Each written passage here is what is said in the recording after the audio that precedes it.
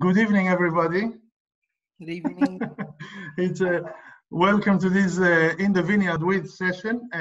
It's going to be very exciting. I'm sure it's all about natural rosé, and it gives me great pleasure to co-host this evening with one of the world's top experts on rosé wine, Elizabeth Gabay MW. And we will talk to four wine growers from different parts of Europe.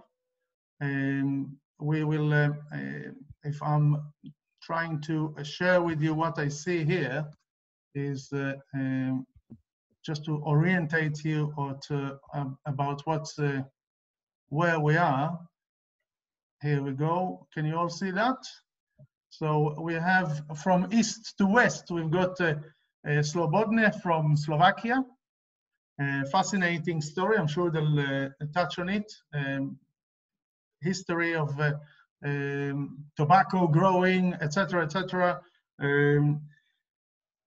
Farm that was taken away from them and then taken back recently and getting themselves into producing all sorts, not just grapes, and exciting wines. And just across the border from them is Johannes Zillinger from Zillinger Wines, and also somebody that is a pioneer in his region. You have a region that predominantly grew white wines, and he's making rosé and reds as well.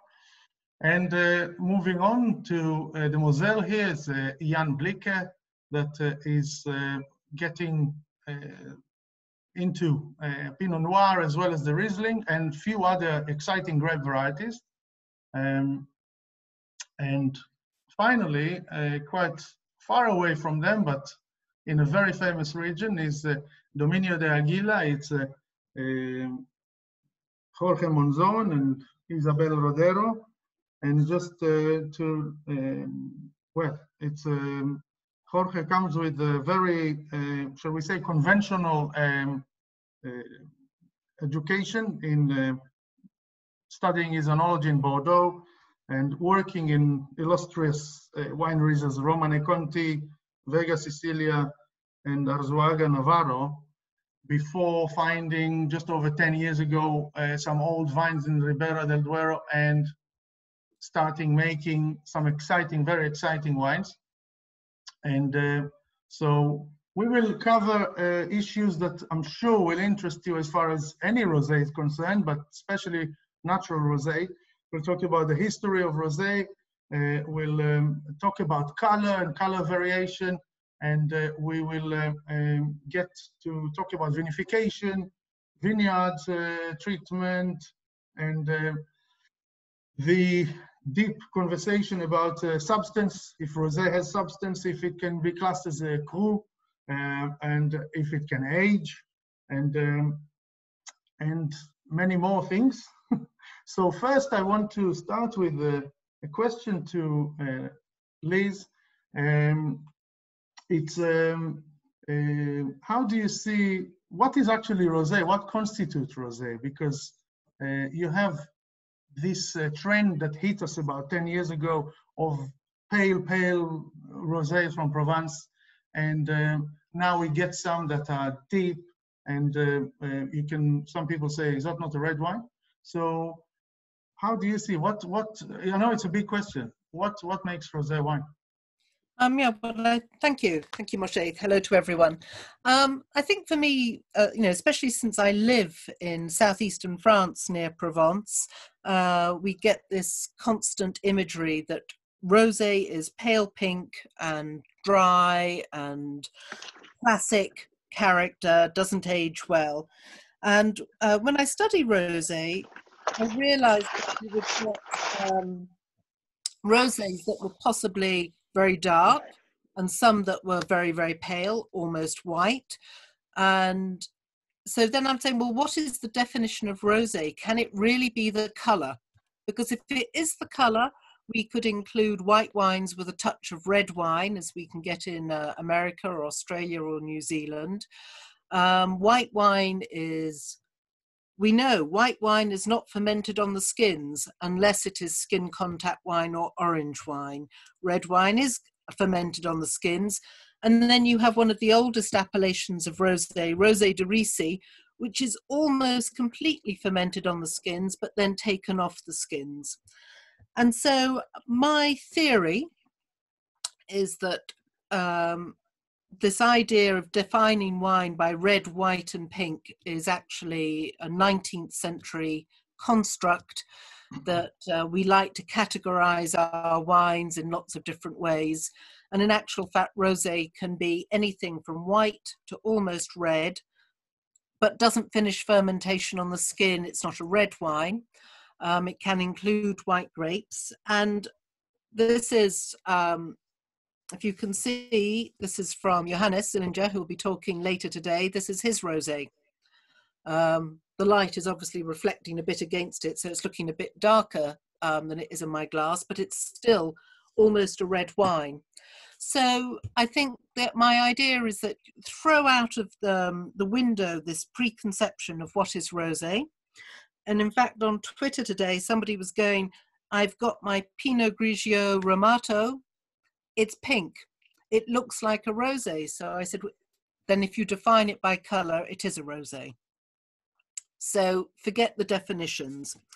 So that's really where I'm coming from. It can be almost any color, very, very loose definition on vinification. So maybe we will hear a bit more from everyone today as to how they would define their rosé. So it's not, Liz, it's not a matter of tannins, obviously, because you can find so you say it's really how the winemaker decide to name it, really, because more or less, yes. You also have false varieties, like Pulsar and the Jura, which is so pale it looks like a rosé, but is fermented as a red wine. So yeah, it's very much what is put on the label. And a lot of Pinot Grigio skin contact wines are called rosé because they're fairly pink. So that's sort of quite an interesting point of view. But I think what is interesting, if we can go straight on to the history of rosé. Originally, rosé was very much a field blend of red and white varieties, depending on the vintage. And if we can go on to, if everyone's moved around, I can't see him. If we go on to Ribera del Duero, to Jorge, to talk about the history of your clarete and the wine style that you have there. The clarete is our wine. The red wine is this story is very centuries before. Donc, the red wine is the only 30 years ago. Before it's only Vega Sicilia make the red wines, but the historic wine is clarete. 200 years ago is only clarete. So for me, it's our wine. Clarete is the... Yeah. Can you explain to everyone what a clarete is? The clarete is the mix, the field blend of the ancient vineyard. Otherwise, is the old vineyard, the new vineyard for us, is the mixed between different varieties, local varieties. Is the normally is in the Ribera del Duero is very high, is near to 900 meters, and the ripening is not perfect, different vintage, but normally is the first September and the slow ripening. But for example, is the vintage not the good ripening for the Bobal, but the slow ripening is very good for Grenache, for example. But the Tempranillo is the only variety. Its vintage is fantastic. Donc the the essential mix. The Clarete is the red variety is called Tempranillo. Is the local variety. After the white variety, because it's the mix between white variety and red variety, is the Albillo Mayor. Is the historic variety in the area, but is the difficult viticulture, is the difficult the harvest for is the reductive variety. Donc, so is the people not love growing this variety, and this variety normally is the 30% more or less. After is Latin people in Spain don't mix it a lot of varieties, a lot of things. Monastrell, Bobar, Garnacha Blanca, Pirulés, Cariñena, y muchas otras. A lot of the other variety I don't understand. Donc, Clarete for us is the mixed, the full blend in the vineyard.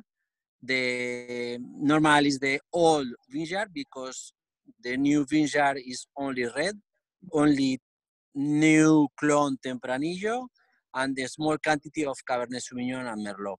Okay. So Clarete is our histoire. Okay. I'm born. I think my father and my mother is rosé to the Clarete. You know, is my blood. You know. So do you find that because of the altitude and having a white variety, that gives freshness and acidity to the wine? It's true.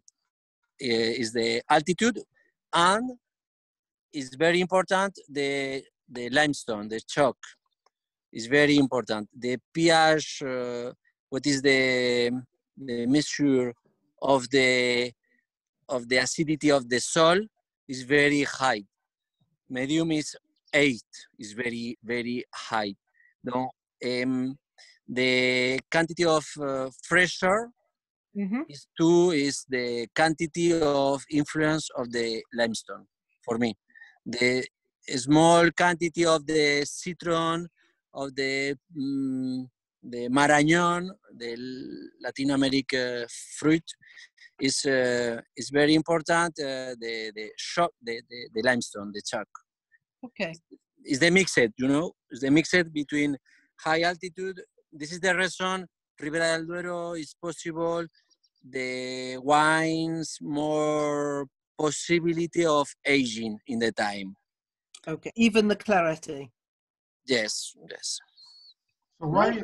A question I'm sure people will want to know, Jorge, is why Clarete in Ribera del Duero is not more common. I know because it's more easy make the red wine with the chips, with the chips in English. The chips, yes, it's chips. Trozos chips. Yeah, with chips. The chemical products, you know. The Clarete is in wine with the old vineyard or very small yield, and the fermentation is very slow. And for making the meridional countries in Ribera is very easy make the good red wines. It's very easy. Why you make the Clarete, the difficult Clarete is if it's possible make the AC red. It's not the only people make the Clarete is the crazy people. A little bit, you know. And sorry, just before you go about this subject, Kathy is asking about what is the contribution of the limestone to the Clarete, because obviously Ribera del Duero have different terroirs. What do you think that brings to the Clarete? The Ribera del Duero is normally is only the soil basic, the limestone. In the small party of the Ribera del Duero is more tertiary soil, but it's Ribera del Duero is limestone. Okay. In the big difference between Ribera del Duero and another place in Spain is the limestone. For example, Rioja is the beautiful wines, but it's not the fresher in the mouth a lot of, and the sabor is more slow because it's not a lot of limestone, the good limestone. For me, the limestone is not the chalk, the you know, this. Not this. It's a lot of things. It's more important the mixed, you know, the limestone.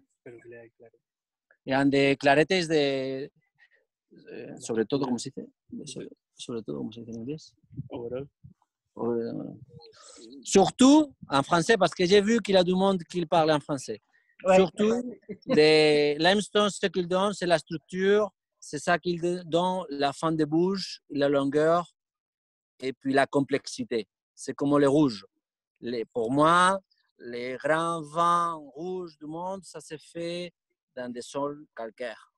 Et ça se donne les longueurs en bouche. Pour le clarté, moi, j'imagine pas fait en clarté avec des sols argileux. Okay. Moi, j'imagine pas. Et puis des sols granitiques non plus, basaltiques, because ça serait un peu trop étroite et trop... Sí, eso es, trop coincé, quoi. Okay, so from that, let's go on to Jan, who is from an extreme going to a cool climate making rosé. Does it have a long history? Red wine have a long history? Can you tell us a bit about your area? Yeah, Mosel had a big history till 1890 actually. So the Rome people came here to the south of Germany and make it to Trier, which is the oldest city here in Germany. And they planted everything in, they planted white varieties as well as red ones. And yeah, one year the red went better, and the other years the white went better. And but around 1890, the Riesling got quite popular. So actually, Trabant, which is just the next village, got the second biggest wine trading city in the world, like next to Bordeaux. And Riesling got actually better prices than the best Bordeaux today. And from that on, everyone's like, oh, Riesling is quite good. So everyone's planting Riesling because Riesling is actually quite thankful. It's, as you know, people call Riesling the king of white grape varieties in terms of you can make any type of wine quite good. It represents the terroir very, very well. And you can make a sweet wine, a dry wine, and even orange is possible. So it's a quite cool, nice grape variety to play with. So this is why the red wines went away till the 80s. And in the 80s, the Pinot Noir popped in again. We still have mostly Riesling planted, but it's changing slowly. And unfortunately, there's not much Pinot Noir Rosé. The people usually do Blanc Noir here. I have no idea why. I think it's a trendy thing from the 80s. It's a bit, it's fun. But till 1890, 1900 was super important also to have red wines, but then, or red varieties to make also rosé. But then Riesling took over more or less. So what made you decide to make rosé? To be very, very honest with you, I wanted to do a nice, easy drinking red wine. That was actually my goal. Yeah. Okay. But now the best decision is that I did a rosé out of it because I work with nature and I don't like, this is, I'm working for a winery called Staffelter Hof, very famous. It's the oldest winery in Germany, 7th oldest in the world. And I really like the red wine. So, but I'm not living like I can do what actually I want with my wines and my projects. So it wasn't actually very possible to do a red wine like I wanted to do it. So I changed it to, okay, let's make a rosé. And it was the best decision in my life. This rosé represents everything I like to have. It's nice, it's easy drinking, it's natural, it's clean, it's super fun.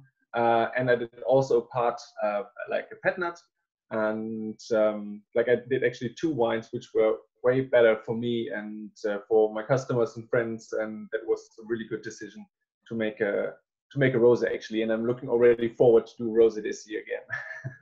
And so just one more question then. Do you find, so we've had Jorge talking about the altitude and the cool climate and the limestone giving freshness.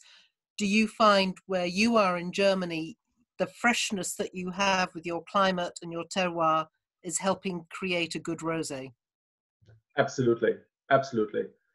I mean, depends what you like to have in your rosé. I mean, there are so many different types of palates in the world, but I rather focus like a nice, easy drinking, low alcohol palate with the freshness. Like you actually want to, like after one sip, you like to have another one, and make it easygoing. But it's always a decision from the winemaker and what's possible. I could also do like more maturation time.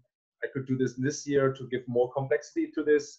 But it's a decision what you like to have and probably how to like to represent your personality in the wine. Yeah, but Right. freshness is very important, and the cool climate here is definitely important to do this type of easygoing low alcohol wines. Okay, so that leads us on to my next question. You mentioned maceration, and we have Johannes, who I think is probably the most extreme maceration winemaker for rosé. If we can ask you a bit about how you arrived at your color for your rosé, and for those who have not yet seen it, this is one of Johannes's rosés. This is Newman. This is Revolution. I've got Newman, you've got Revolution. So Johannes makes 3 rosés, all a beautiful dark color. So Johannes, can you talk a bit about your skin contact and how you arrived at this color? Yeah, so as we talked before, there's no real tradition in my area in producing rosé, and therefore it was not really hard for me to do something different. So I have a wide range of white wines where I do also some skin macerations. But the thing is, so for the Newman rosé, I have an old vineyard of 110 years old St. Laurent, and the idea was, what should I do with this vineyard? Should I do a classic, ordinary red wine, or something different? And I think if you do a red wine, yeah, you have the tannins, you have maybe a bit fatness in the St. Laurent, but it's not what I really love or what I really like. And therefore, the idea was to do a rosé, but in a very special way. And therefore, we do here the fermentation in amphora. So it's a semi-carbonic fermentation of whole clusters. Mm-hmm. So we made a cluster selection in the vineyard, put the whole clusters in amphora. Then we add carbonic from the other fermentation, Mm-hmm. and then we seal the amphora. And after 7 or 8 months, we open the amphora, put out the whole fermented grapes, and press it gently by hand. Then we do a sedimentation for 2 or 3 months in 500-liter oak barrels, and then we bottle it. So it's in the end a very uncomplicated way to make a rosé, but a different way. So just for those of you who don't know how the majority, over 50% of the world's rosé is made, early harvest, put into a gentle press with a cold temperature, 2 to 3 hours press, and then fermented in a stainless steel tank at a cool temperature with the right fruity yeast to get the right fruit character. So that is what over 50% of world's rosé is. So then you can see the extreme of these different methods that are going on. And what about your others? You've got Solera as well. Do you want to tell us a bit about that? Yeah, so this was, in the end I have 3 rosés. An entry level, what is with a short skin contact from Cabernet Sauvignon, Cabernet Franc. And then I have the Solera.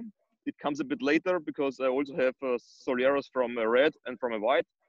And for me, was the missing link in the whole assortment was also to do a bit aged rosé. And this one is also from 3 varieties. It's again a St. Laurent. So for St. Laurent, you use 3 vintages in the Solera system. Then I have 3 vintages of Syrah, what is also in the Solera system, and 50% of the whole blend is out of a Rösler. So Rösler is a PV grape, but brings a lot of fruit, a lot of freshness, a lot of acidity, and this is, I think, in the end, for me, the perfect blend. What gives freshness, what gives minerality, saltiness, but shows also a ripe character. This is what I like. Somebody's asked, what percentage is carbonic in your fermentation of the Newman? Newman, 100%. 100% carbonic. Okay. Yeah. Now, for the Newman, St. Laurent, 100%. Okay. And 100% carbonic fermented. Okay. There you go. I can just say that it is incredibly luscious and fruity, and when people say when they see this color, is it going to be tannic or is it going to be sweet? And it is neither. It is just lots and lots of fruit and very, very silky texture. And yes, you would say it's a rosé because it has none of the tannic structure that you would have expected from a wine that color. So this is one of the reasons I really was quite excited by this wine, is this challenging of linking with color and style. I don't get how after so much time it's not red. So we have a question from Philip. How come you get this color with the amount of time on the skins? But it's been fermented whole grapes, so no. Right, carry on. It's if you ferment the whole clusters and the skin is not destroyed, you don't extract that much color. So it's fermented fruit meat, it's fermented juice, but it's not really a skin fermentation in the end, and therefore it's not so tannic. Yeah, for sure, you have structure, you have texture, you have a bit of tannins, but never the same like you do a same fermentation with broken skins, where you push down and so on. And yeah. Okay. In fact, there is an old-fashioned in northern Spain. There's a rosé where they also use carbonic fermentation in the same way, which is quite interesting. Okay, so I'm now going on to looking at the next dark rosé, which is called Rose and the Vampire. Right, Johan, can you show the mountains behind you? Yep. I've got to get up. Okay. It's over there. Okay, over there. So Johan is in Austria, and the mountains behind him are the small Carpathians. And we're now going to fly over the small Carpathians into Slovakia. Directly onto the other side. Misho is, yes, is named Kesa on your screen, guys. All right, Misho? Yep. So it's Misho Kurobka. And I think Agnes left you alone, but she was there before. Oh, she can. Oh, there she goes. Just, yeah. No, I just wanted to, because I mentioned it in my introduction, a fascinating story, just before we talk winemaking and viticulture. But guys, this is really a very touching story, because you have here a historic farm, belonged to the family for generations. And after Second World War was taken away just like that. And it's only until 1989 that the government allowed 3 years, I believe, for people to reclaim land. And the parents, because your family there's Agnes and Misho are brother, she's his sister-in-law, and they're related, and there's the partners involved and the kids involved, and but they took over this estate again and decided to do what they're doing now, which is not just vineyards. They grow rapeseed and other crops. So that's the story I wanted to tell about the history of Slobodne, which means freedom, right? Yeah. Well, the Slobodne is adjective. So I like free. Free. Like freedom is a verb. So take it from there. So I first met Agnes and Miso 18 months ago. I think about 18 months ago. where we had a great tasting. We went through their entire range and we got more and more excited as the range went on. And at that point, you had a rosé called Rebella Rosa. Do you still make that? Yes. And then Rose and the Vampire, which is a new rosé. But I just wanted to ask you a bit about, which probably nobody else realizes, the problems that natural winemaking has in Slovakia concerning filtration, which I know is not directly related to rosé, but might be of quite a lot of interest to people. It's a general problem, and the problem is that Slovakia is a very old land, but very young country or nation, and our administration is very formalistic.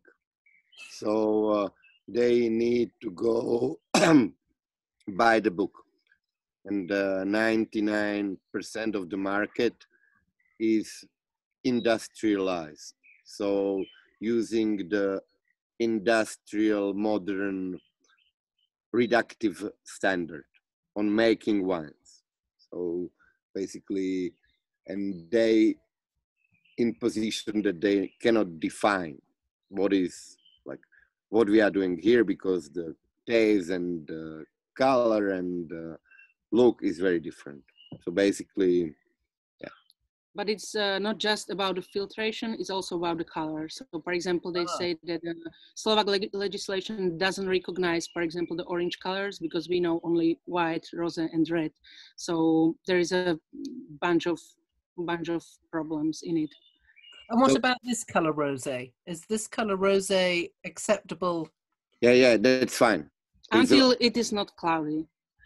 Or until it's not really oxidative, but this is fine. So can you tell us a bit about how you made Rose and the Vampire? Actually, when speaking about the rosé, formally, for me, a rosé can be defined by the color. So if the color is rosé, it's rosé. In a substance, for me, rosé is white wine out of red grapes, as orange is red wine out of white grapes. Okay. With many exemptions. But we've been experimenting a lot with many different vessels. And we have 12 tinajas from Spain, Padilla. The terracotta vessels. Which was like good experiment. And we want to use amphoras for elevating the reds. But we tried to ferment the rosé. Tinajas. Yeah. Am I right? Yeah, tinajas. So before, so we use tinajas only for fermentation of rosé and élevage of red. So we don't use skins in tinajas. Okay. Because we went from very long skin contact to slightly lower. And I think the tinajas provide for oxidative environment, and 400-liter volume is very good for fermentation, and it's relatively cool and slow fermentation. And the difference between Rebella Rosa and La Rose et la Vampire is that Rebella is the wine that we want people to drink as as being in our cellar, so without any manipulation, without adding sulfites. So the wine ferments 1 month in amphora without skin contact. So it's direct press. With the stem, we directly press. The wine without any sulfur stays overnight to sediment the dirt, and then goes to amphora for 1 month. And in 2018, some amphoras were more darker than we would normally expect. So we selected those and elevaged them for more time in ovoid, which is synthetic egg. And Rebella Rosa is just racked once and then directly bottled. And La Rose La Vampire, yeah, and La Rose La Vampire is racked,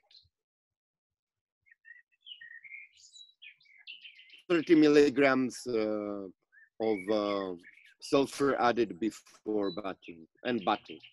But in the end, 26 milligrams of total sulfur. So, and what grape varieties we more refined the rosé. It is. I mean, again, very silky. It's Cabernet and Blanc Frankish, Frankowka Modra, no? Yeah. So for those Blanc Frankish, Frankowka Modra, Cake Francoche, we'll go on to donkeys later. But this is a very, very classic variety, I think, a very good variety for rosé in Central Europe, which I think is good. Maybe we can go... Yeah? But really also,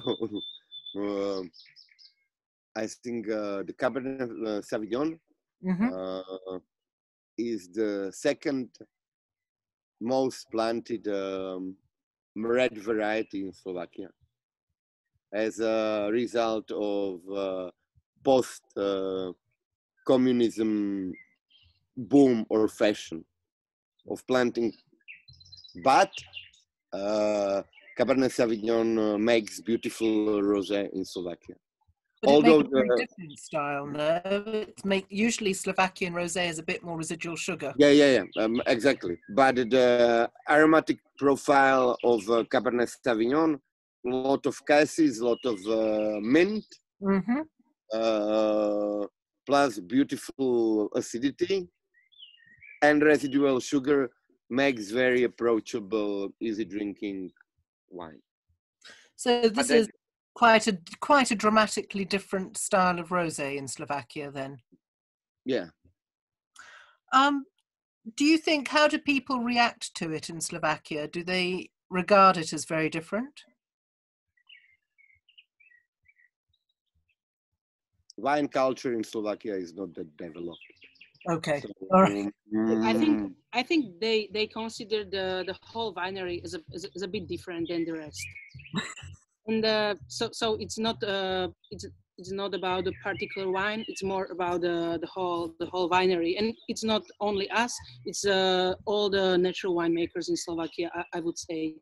And need to be said that the majority of the natural wine from Slovakia are exported actually. So there is not such a developed local natural drinkers, I would say.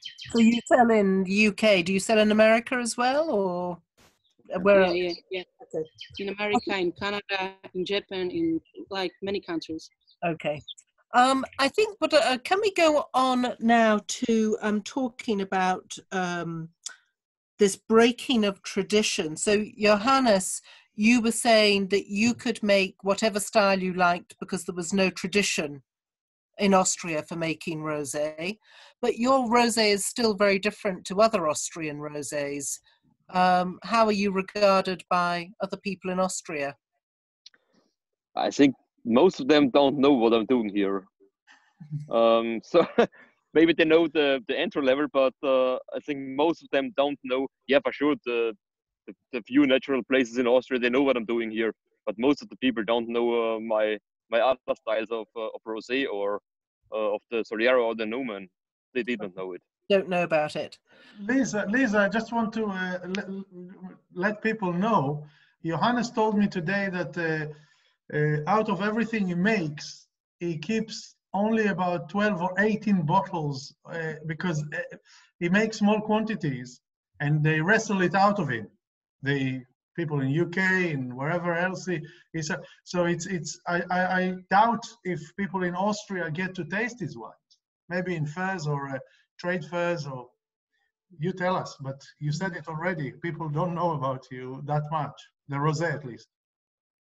So I don't show it at Austrian fairs. So in Austria, I do only the Via Vinum each second time, but I don't do another fair in Austria. And I do all the raw fairs around the world, and sometimes I do the pro wine, but that's it. And also pro wine, and Millesime beer. Yeah, at Millesime beer, I have the normal rosé with me, but not for everyone. Yeah, it makes no sense to show very special styles of wine to people who don't understand it. In the end. Yeah, I understand. So just going on to Jan then for rosé in Germany. I was on a rosé trip in Germany in February, and most people were quite shocked that anyone in Germany would make rosé when you could be making Riesling everywhere. Do you find people respond differently to you making rosé, or is not a problem? Depends on the style. If you do natural, it's kind of cool, and there's some spots in Germany where people are drinking truly natural wine, which is fantastic. But in general, it's something, I don't know. Usually, like, there's a stereotype, which like a lady is drinking the rosé. Yeah, okay. It's still going on here, but depends on the style of your rosé for sure. Okay. So what about if you're making your rosé and you said natural is okay? Do you want to talk a bit about your natural farming techniques? We heard yesterday about you teaching your chickens to fly. Yeah, currently in the chicken process. Chicken process. So can you talk about how natural your rosé is? My natural is, I don't know, probably the supernatural stuff you can get. So when people ask me all the time, like, so what did you do with the wine in the cellar? I have really to say nothing. Really nothing. I do spray organic. I do biodynamic elements. I work together with the Demeter farm close by. And for me, it was sure that I have to be in the process of getting animals back into this winery here, or the winery where I work with, and have this system again. So my idea is have a kind of chicken tractor in the lines of the vineyard, so they can mow the grass and do their business there. And on the other hand, I have eggs and also meat at one point. So it's a kind of system, and yeah, this is my future or my goal for the next 7 years, to implement more. And also my boss, which is also, his name is Jan, he is starting to have a big hybrid project of 3 hectares. And we have also Uson sheeps coming, and also a special guy from South Africa. His name is Cozy, and he's also a biodynamic winemaker, and now he's here. So it's a big things going on. So actually we go step back and see how it was back in the days, actually, and just be more modern. And yeah, this is what we do. That's interesting. So Jorge, can we go to you in Spain, because you are not the avant-garde biodynamic natural. You are still going along this very traditional style. And you were saying how at 900 meters, your climate isn't the same for that. The biodynamic is beautiful things, is the beautiful philosophy. but is the similar philosophy of my grandfather. But the people of the north of Europe is a lot of culture, and is the more research of the things, more of the books, you know. And the tradition in this area is thank you for the sky, for the sunny, for the altitude. Is not necessary a lot of the chemic products. Okay. And the small things with attention with the, for example, for the cooper is basic things. The basic things is the not work with the rain. Is necessary to the harvest and be careful with the equinoccio with the autumn, and not the work the wines when the borrasca is this, not the days of the winds. Is the things very basic. It's not the biodynamic. The biodynamic is possible to research the things more complicated because in other countries it's more complicated make the viticulture. In our country and our area, it's very easy make the viticulture. The viticulture normal. If when I speak with the 10,000 kilos, it's more complicated. Make the good things. It's possible to resist to the biodynamic. So but I think the biodynamic is 90% of the people make biodynamics only for the marketing. And this is not like this. I like the people, the natural people, to research the natural things, the natural wines. This is the wine for me. And the biodynamic, I think, is the sensation of the soil, to the vineyard, to the star, to the people. Is feel the other things. It's not only the philosophy of Rudolf Steiner with traduction of Nicolas Joly, after make the same things in Argelia, in Spain, or in Val de Loire or Denmark. The biodynamic, I think when I am very young, is studying the biodynamic. Rudolf Steiner speak the biodynamic is another thing, is the adaptation of the medium. It's not possible to make the same things in each area. Donc, I creo, ¿cómo es creo? Yo creo. I think is the biodynamic is the logical things in the head. So your wine is, I think, one of the more traditional of your region. Is that because you're having this very small quantity, this very dedicated approach? I mean, your rosés are very complex and layered, age beautifully. Is that because you have this? The Clarete, our name is not Whispering Angel, you know. My name is Dominio el Águila. Is in a small cellar, and our vineyard is small, and the cellar is small, and we make the small quantity. But in 10 years, my sons want make more quantity is possible. What not?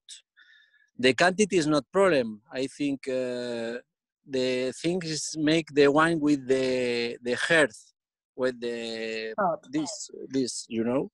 Yeah. But the quantity, I think, is not a problem, because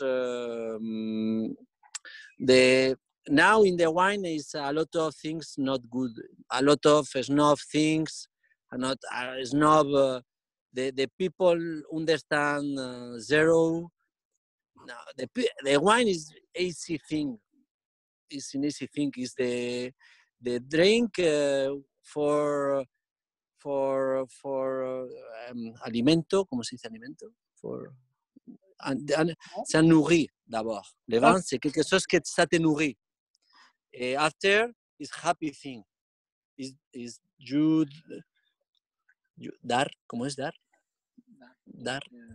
You give the things beautiful, and I don't know, but the other people speak. I don't know.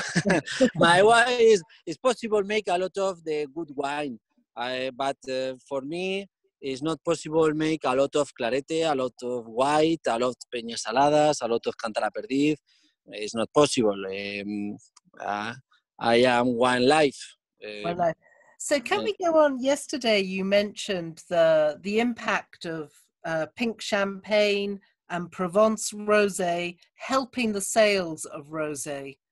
Yes. It's not possible to sell the rosé more 20 euros before the Provence rosé wines. It's not possible. The people with a lot of money paying the good price for the rosé wines or grass of the Provence wine and the rosé champagne. Okay. Rosé champagne is in the beautiful wines, and this is for the question before the men, the more beauty rosé wines of limestone I'm tasting is the champagne. Limestone is champagne. Yeah. Okay. Let's go on to Jan for that. So you mentioned you make a pet nat. I don't know if anyone has seen the news today that Prosecco have now given the go-ahead for pink Prosecco. So pink sparkling, pink champagne is very fashionable. And you do a pink pet nat. So can you tell us about the market for pink pet nat?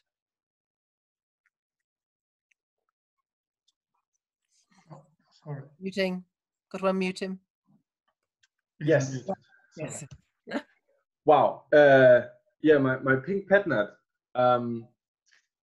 I never sold so much wine in this short period. It was crazy actually. Like people was like, "You have more pet nat? I want to have more pet nat." And even I have a very lovely importer in Glasgow. And I have to say, I'm so sorry because I had a friend and he's going to marry and he wanted to have my pet nat on his wedding. So it went away so fast. It's super fun. Thankfully, it's a super clean, nice pet nat, easy drinking as well. And yeah, I have a nice fancy label, which is I'm not really focused on. It was an artist and it's called Cosmo Nut. It's a little word name ever. And yeah, it was that I only did 450 bottles of my little one, of my Cosmo Nut. But yeah, next year I'm going to extend that a little bit. Still a small quantity, but a little bit more would be nice. So I have also something to put by side. The pink bubbles. Does anybody else make pink bubbles? Do you, Slobodny? Slobodny, you make pink bubbles? Sparkling pink wine? Hold on. Wait a second because go on. Yep. Rebella Rosé is sparklish. Sparklish. Sparklish. And that's maybe one of the reasons why not to use sulfur in rosé or even a white. That you may expect that when you bottle it like early spring, there is still some residual sugar left in the wine. So when you bottle it, after bottling, the wine moves. So creates bubbles. Not really something that you would consider be frizzante even. Like you burn 1 gram of residual sugar in a bottle, even less. Still, there's this spark in wine, makes it more refreshing. Comparing to vampire, for example, which has some amount of sulfur. Strictly still, and yeah, we have some undisclosed projects that we are waiting for, but we haven't released anything in. So next vintage we'll see some different wines, maybe. Well, Misha is talking about the rosé that was re-fermented in a bottle. So. Ooh, okay. So this is a big market. Maybe, but it's complicated, and it's for us it's a logistic challenge to make a base wine for sparkling rosé.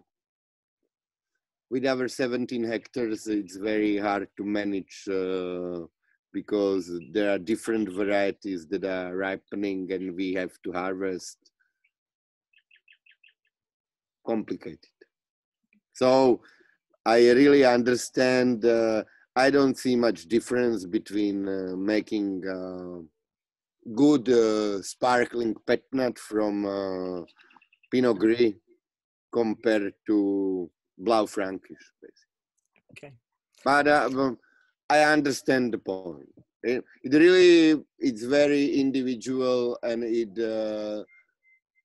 depends on each winery. Like you can do a perfect rosé Petnat if the majority of your vineyard is red. Okay. Yeah. You have plenty of grapes to play with. If you have just a small quantity of red, then it's more complicated, because added value is more in red than rosé. So do you think you'll plant more red varieties for this? We don't want to plant anything. We have planted too much. Can I throw a question open to everyone? Maybe someone else has an answer to this. So, as I say, it's 50% and growing of Provence-style rosé, of this pale pink dry rosé. And a lot of producers who make, I spoke to a lot of producers in Ribera del Duero who said they no longer make traditional rosé, they're now making pale pink because they cannot sell darker rosés with individual character. They cannot make natural rosé because it has to be on the market by January. How do you all feel making this more traditional or more alternative rosé? Are there problems on the market? Johannes, do you want to answer? Yeah, so for me, it's the same thing with the white wine. So I'm not the first one who bottling the white wine. So it's for me also not a problem to bring a natural rosé maybe beginning of next harvest, or bringing the Soleras sometimes 1 year later, or bringing my entry level of rosé a bit later. Why should everything should be so fast? Makes no sense in the end. I totally agree, Johannes. I totally agree. You just have to start it with it. Like if you're in this machinery of you want to deliver in January or something, it's just stupid. Wine needs time. It was always like this. If you're looking back to Mosel, you want to have a dry style Riesling, it took 2 years. So we say there's one harvest in the vineyard, one harvest in the cellar, and one harvest in the sale. Yep. But definitely time is so important, but depends on your own needs and how your system works for you. If you want to make money with wine and you're in the supermarket, whatever, it's well, Agnes? And plus, I think that the expectation of wine releasing is more significant for the conventional wine world. I think it's not that important in the natural wine world, or at least it's our experience that people are not like asking us in January for the rosé, because it's like, well, we are not releasing the wine according to The market. to this kind of expectation. So, and people are our customers. I don't see I don't see they have a problem with it. So, I think it's more like it's more for other style of wines. Okay. Totally agree. Totally agree. I would just add that it took us quite a long time to show our customers that we are releasing wine when they are ready. So we release wines in given year through several vintages. And we release rosé when it's ready. Basically, maybe it's, so they don't really care. We don't. We only have 2 rosé wines,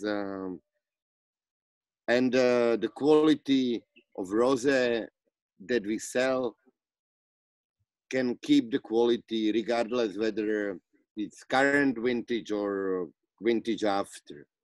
And that's, I think, it's very relevant argument for making rosé.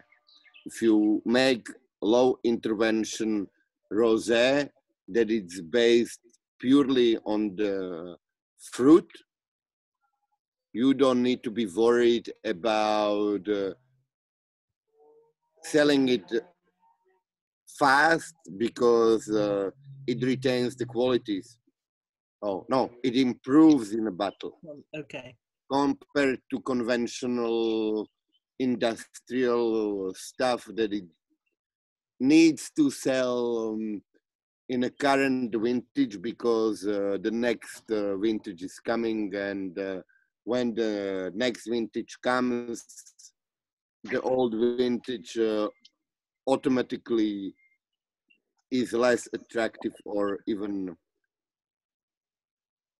not sellable. Exactly, and what I see in the natural wine world or within the natural winemakers, I see the slight move, according to Rosé, to the wines that are more that has more structure or more soulful rosé. I would say, because it's a term I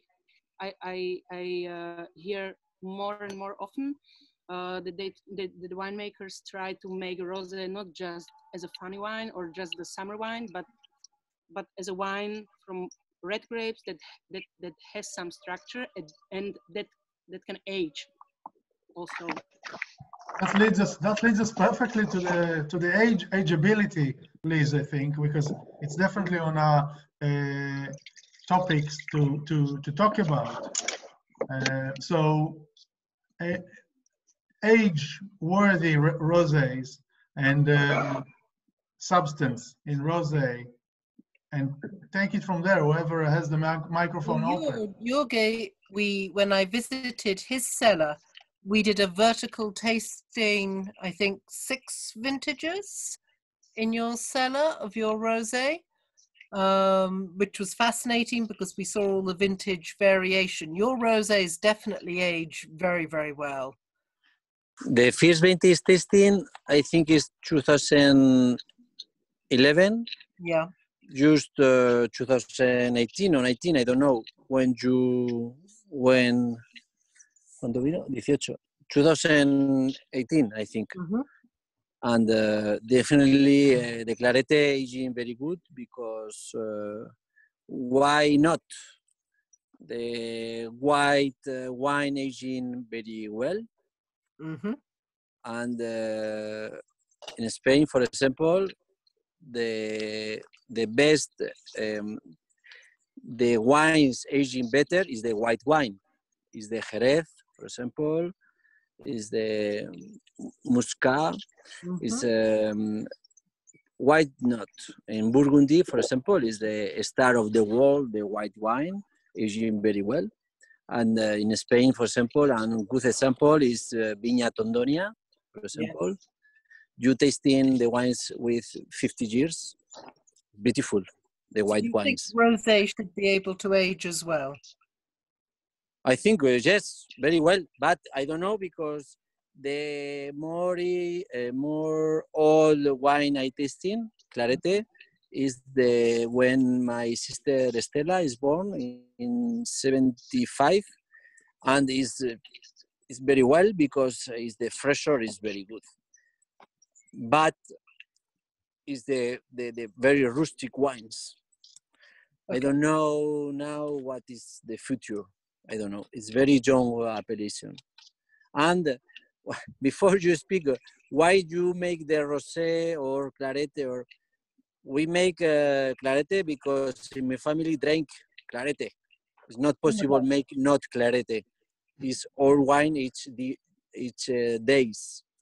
When the aging, for the moment, the 2011, 2010, it's beautiful. And before, I don't know, but because the winemaker love a lot of chimie, a lot of yeast, a lot of enzyme, a lot of things. Donc, in Ribera del Duero, not history, the last 20, 30 years ago, the true clarete. Donc, so it's impossible, I see, is the good aging. But I think, why not? Good pH, good grapes, good soil, why not? Why not? Okay, sounds good. Jorge, yesterday you were telling us about the ability of your clarete to encapsulate the year, the vintage, yes, and to really give a very good, more than the red and the white, give a very good transmission of the vintage. Yes, because the white variety is the sulfite, is the more contact with the skin, with the barrel, with the yeast. It's more sensible, but the clarete is the press is more or less very quickly, and is the photo of the vintage. It's true, is the slow fermentation, but when you make the vertical, you remember, Elizabeth? Yes, I do. For example, the sunny vintage in completely different. Sunny vintage. I don't know, 2011, 15, and I don't know. But after you in the mood is possible 2011, it's possible 2015, but it's very clearly. It's very, very clearly. The clarete, for me, the old vineyard and in the limestone is a lot of powerful, a lot of power. And in this country, a lot of sunny in the September is fire. It's fire in the skin. Donc the alcohol is more high, the sensation is more alcoholic. Donc but for example, 2013 is very fresh. It's more difficult when the wine is very young, but now it's incredible. But now it's very good. I think I was very surprised at the vintage variation. It was very, very dramatic on the different styles. What about Johannes? Do your rosés age? I think so, yeah. The other question is, does also white wine age? Because also in white wine you don't have that lot of tannins or structure. Why also could not the rosé age? For sure, rosé can age. Rosé can age. Depends what do you expect from an aged rosé. If you have a rosé with acidity, so same like most of the white wines have, for sure it can mature and it can ripe. So let me just say, when I was researching for my book and discovered that if I showed somebody an aged rosé, they would say, but it doesn't taste like a young rosé. And I'd go, well, no, because it has aged. We're no longer going to have primary fruit like a white wine or a red wine that ages. It will change character. And what I realized is that we don't really have a very good vocabulary to describe a rosé that ages. All our concentration on rosé is to describe it as being fresh, fruity, strawberries, whatever. And we don't understand how to say, but yes, maybe it's got a little bit more dried fruit character or dried flowers.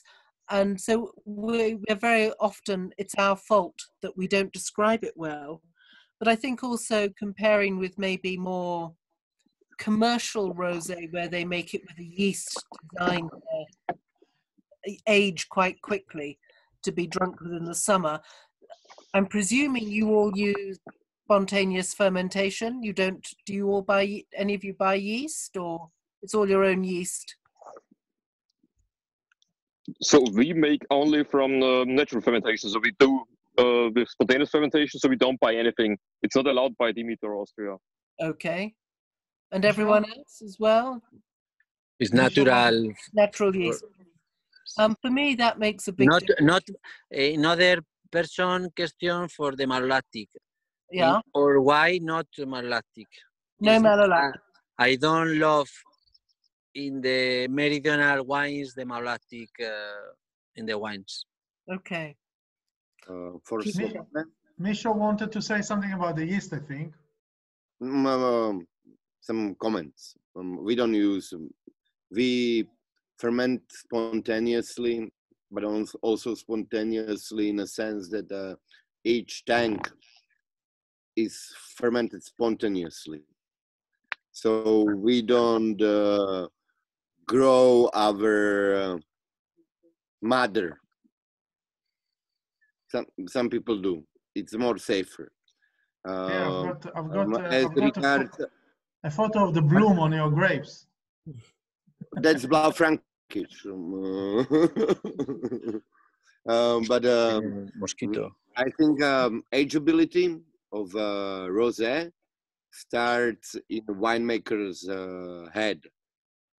So you can make rosé to age if you treat it as a wine to age.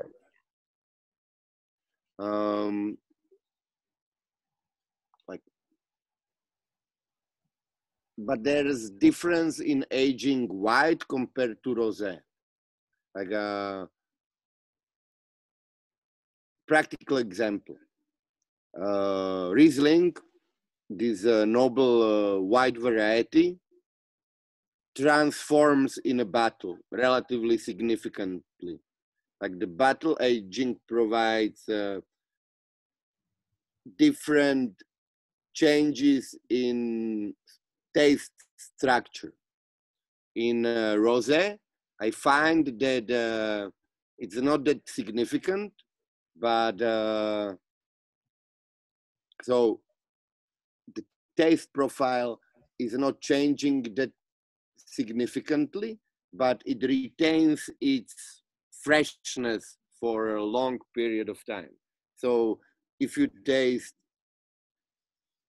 5 years old rosé, you drink it and you say, oh, what a fresh wine. And you look on the label and 2013 and you say, wow, that's 7 years old rosé. But that's only Slobodna experience. It can be very different it really depends on each particular wine. Interesting. Moshe, your final question? It's good to know. Natural wine is known to rosé.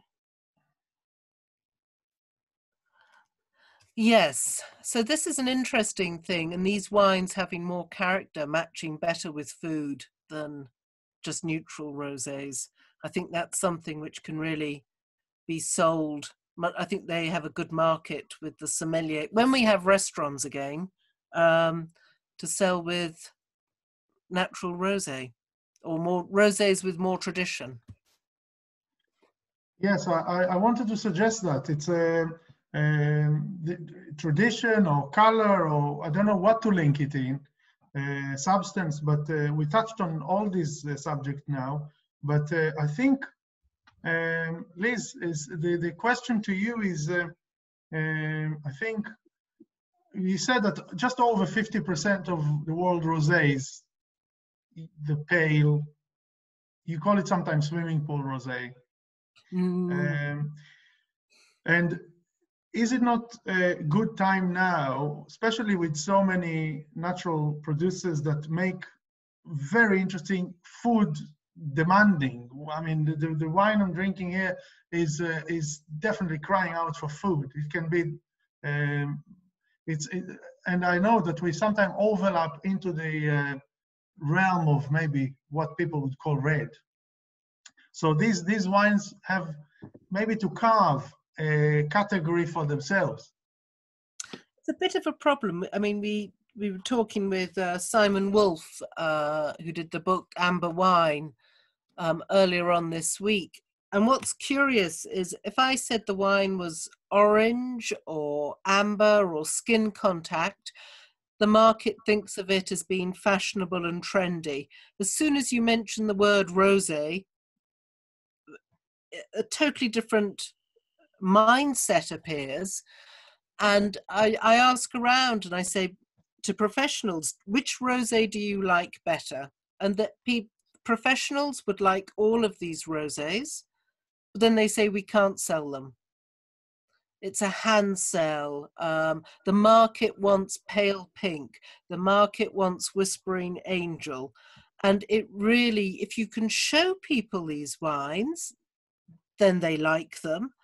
But it's incredibly difficult to get people to try these wines.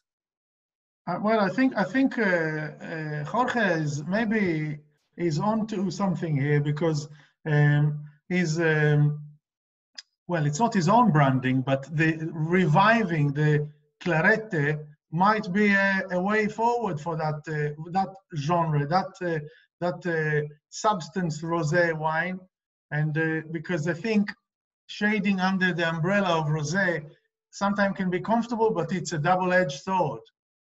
So because the thing is that we make the wine in the country.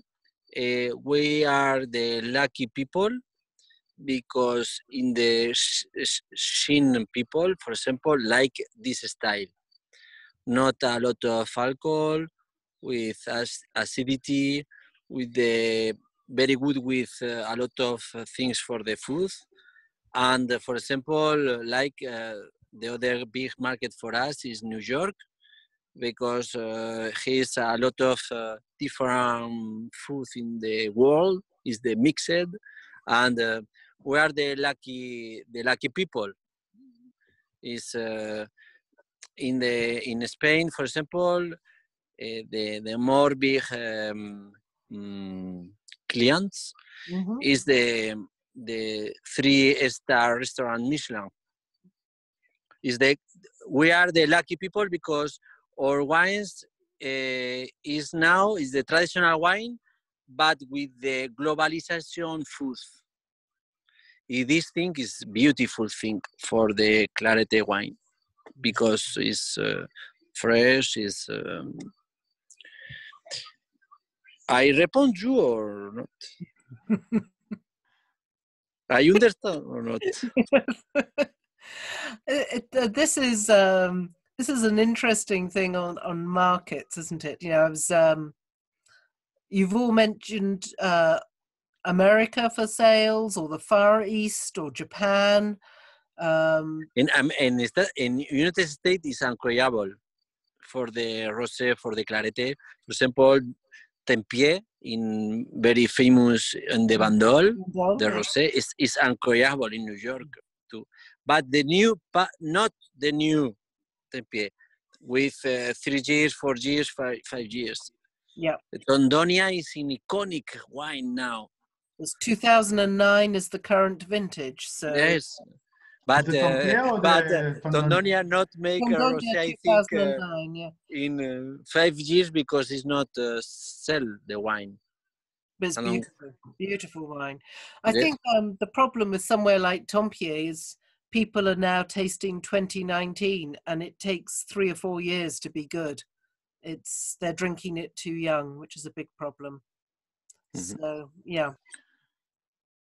Well, I think it's Liz, unless we have something Any else. questions? Any questions for anybody, or the winemakers want to mention things amongst themselves? I think Jan wants to say something. Yes, just a thing about what Liz just said about that a rosé. And everyone's like, oh no, I don't want to have a rosé. And I think we winemakers are sometimes our own, like we are stuck in this label. It's rosé, so I have to write rosé on the label. But as I do, like I have a brand, you know, it's called Rosé Astronaut. So it's an astronaut on it, and I don't call it anywhere on the label that it's a rosé. It's a Pinot Noir natural wine, and this is what my thing is about. And why don't you call it rosé? Like it's not a rosé, it's whatever it is. It's natural wine for me, and people have to get rid of these borders. And the sommelier or the sommeliers or the people who import the wine, they have to sell it, and they have to make sure that people understand that this is not rosé in the classic style. This is not the stereotype thinking. I mean, everyone is probably doing this.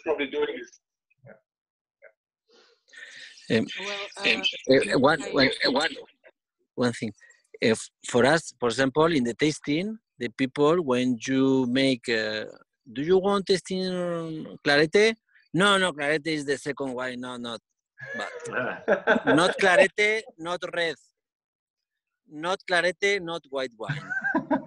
If you don't taste my Clarete, you can't taste my red. I remember, and in men with a lot of money, the Russian people, because I come in always with the Clarete for the freshing, and the men.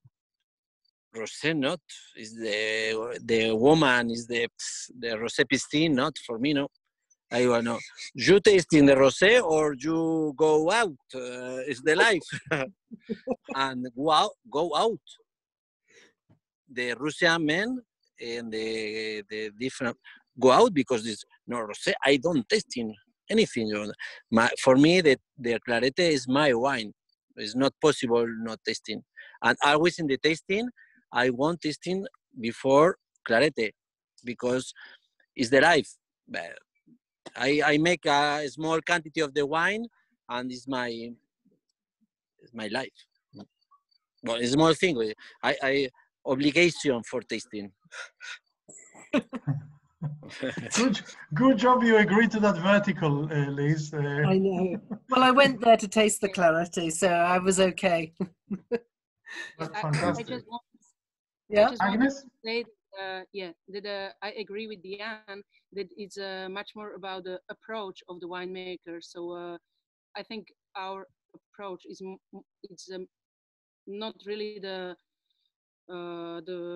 fulfilling the expectation of how for example, the rosé should be, or what are the people expecting. It's more about where we are playing with the grapes. We are trying the best we can do, and then we just try to find our people who will understand the wine as we do. So it's I don't want to pinpoint the difference between the classical wine world and the natural wine world too much, because it doesn't do good to us or to the relationships within the winemakers and all the relationships. But I think that there is a significant difference in this approach. So what we are trying to achieve is to make the best wine in the vintage from our grapes, and then basically try to explain to people what we did and what we tried to achieve, and then we see and we somehow find those people. So maybe that's why, for example, that's why the majority of our wines are exported, because sometimes it's hard to find those people around here who have all this expectation, but we try hard also within our region. But I think it's more about this approach. So and the rosé is a very good example, because the rosé is generally defined. And for example, I don't like the definition of rosé, because it's just the wine. Basically, you have white grapes and red grapes. Then you have skin fermented wines and non-skin fermented wines. So the rosé is the logically 1/4 of 4 types you can have from this combination. So it's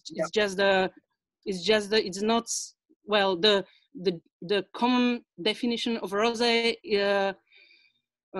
is associated with some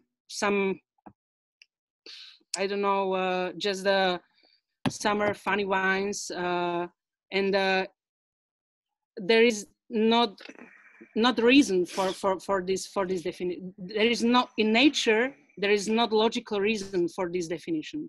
So I think that's what we try to do, just play with the grapes and do. And what Jan says, I totally agree. There is not written that it's a rosé wine. It's just the wine from blue grapes or red grapes, fermented without skins. That's it. Fantastic. I agree. Excellent. I agree with the comment. George's claretes are unique. They stand out when you do a tasting there, definitely. And from the outside, it appears that the natural wine movement is driven from inside, like winemakers decide to do some things differently. But I think it's sommelier and chef driven. And it is because those who are so much involved with the taste, so many complex tastes there are. Those are the chefs and sommeliers. We are just very restricted, living in a own bubble style.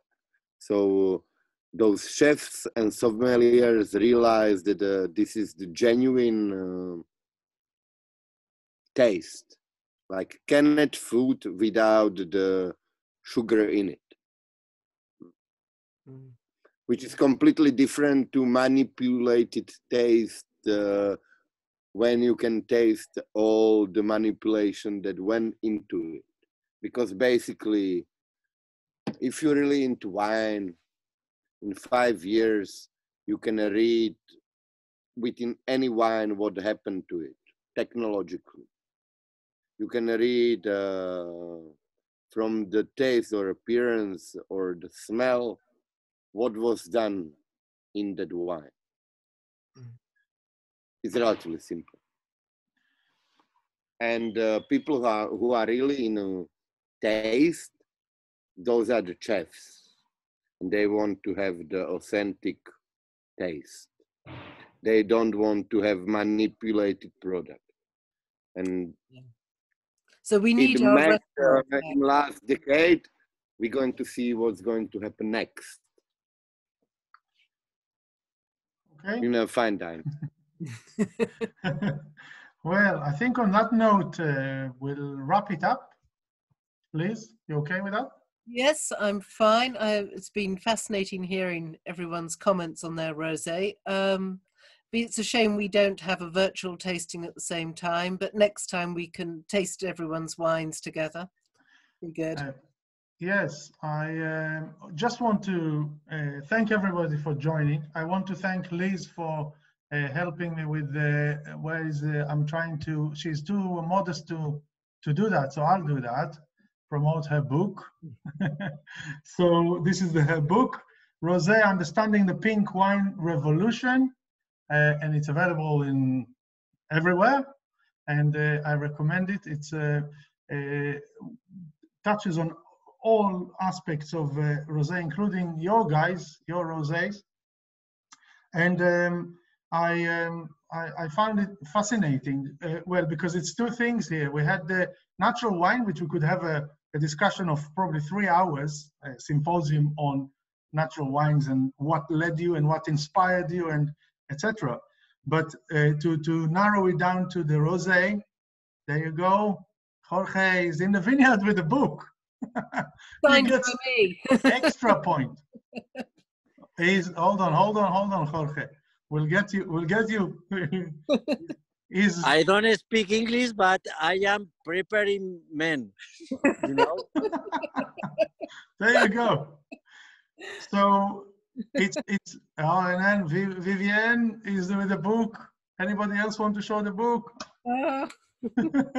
So fantastic. I want to let you all know that next Thursday I'll be joined by Kathy Van Zyl, Master of Wine. She's somewhere there. If you can see her in the dark, somewhere in South Africa, isolated completely. Please join us because South Africa needs your help right now. They are completely insane in how, I don't want to start a discussion, I'm tempted, but I won't, about how they close the country to all alcohol sale. So next Thursday, I'll be joined by Kathy talking to Ken Forrester and Andrea Molyneux about the fascinating story of Chenin Blanc in this country. And we'll take it from there because we have planned for the following week to do something else with the South African wines. Thank you again, everybody. It's been fascinating. This, if you missed it or if you want to share it, it's recorded and it will be available on my podcast as well as YouTube, probably sometime tomorrow. Thank you. Stay safe. Thanks. Okay. Bye. And, thanks everyone for joining in. It's great. thank you. Thank you. Bye.